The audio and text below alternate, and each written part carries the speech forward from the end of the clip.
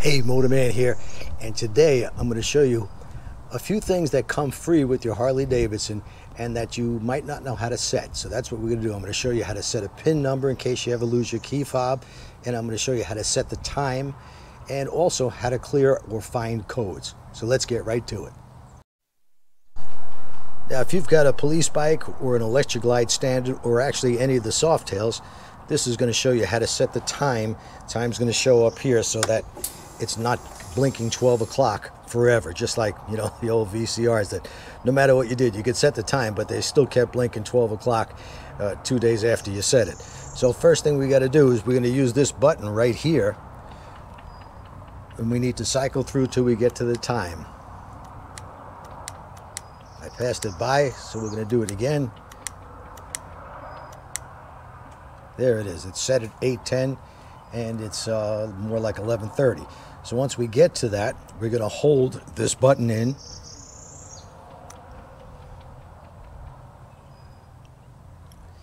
And now it shows 12-hour. Press it again, and we got 24-hour time. If you're in the military, police officer, whatever, you know what that is. But we want to keep it at 12-hour time. So I'm going to hold that button down again. And notice that the 8 is flashing. So I'm just going to keep pressing that button. 12, 1. It's 11. I'm going to hold that so it locks in. Now the minutes start flashing. I'm going to go up to 11:15, 16, 17, etc. It's 11:20. I'm going to lock that in by holding it down. So 11:20 a.m. and that's all there is to that. It's going to work the same way on a Softail. The only thing is the button is going to be different. I don't have a Softail here to show you, but you have a similar button. Generally, it's up front here.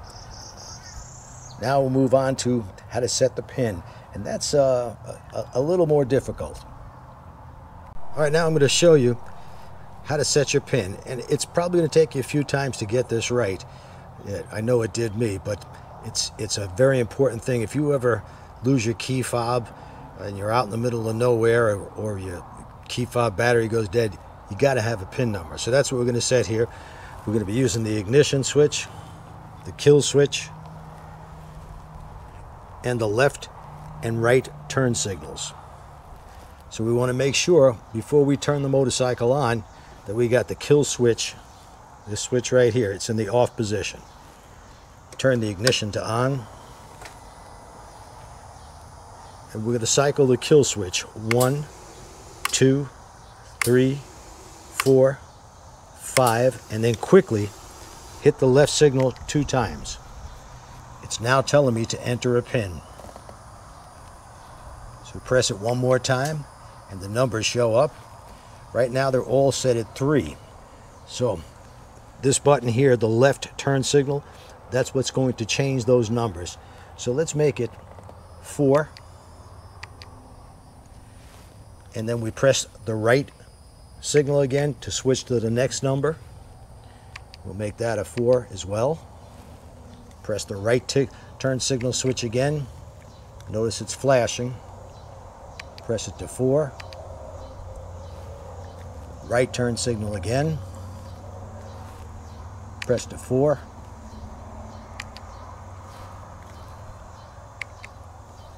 Right again. Press the left one till we got to all 4s. Now we're going to press the right one again. It's going to go back to the original number.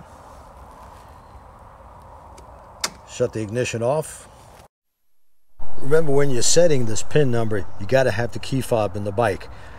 Now, to make sure that the number is set correctly and that everything we did so far has worked, I took the key fob and I moved it about 20 feet away.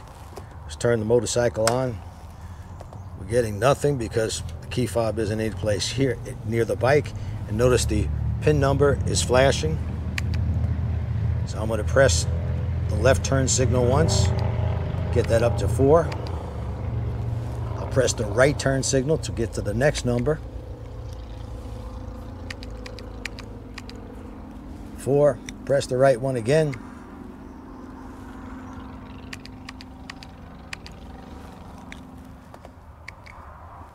Press the right one again. Get that to 4. One more time. The last one.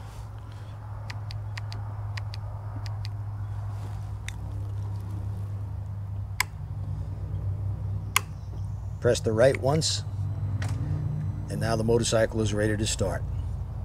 Turn the switch on, and as you could hear, the bike will now start.